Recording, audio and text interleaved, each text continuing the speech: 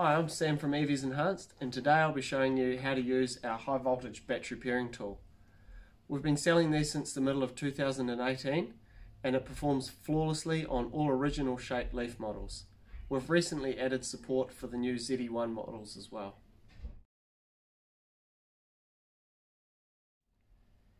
Here we have a Nissan Leaf ZEO that came into our shop with a low capacity high voltage battery. To remedy this, we have swapped in a healthy, unopened battery pack that still has its original lithium battery controller, or LBC, fitted inside.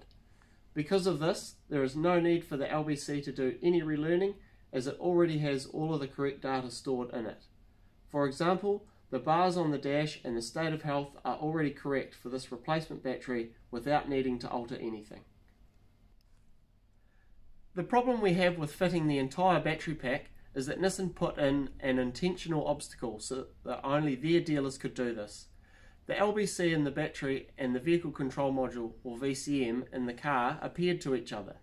If the VCM doesn't detect the original LBC, then it triggers a fault code and the car runs in limp mode with severely limited power. On the dash, we can see the warning lamp to indicate a problem.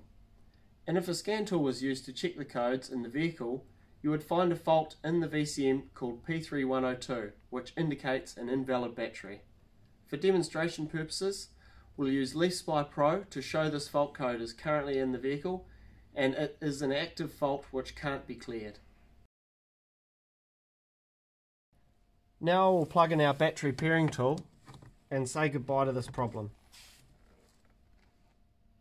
Now that we have our battery pairing tool plugged in, all we have to do is press this button here,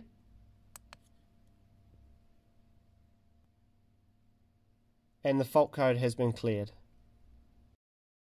As you'll see, the warning light is now gone, the car is no longer in limp mode, and using Leaf Spy Pro we can verify the code is gone also.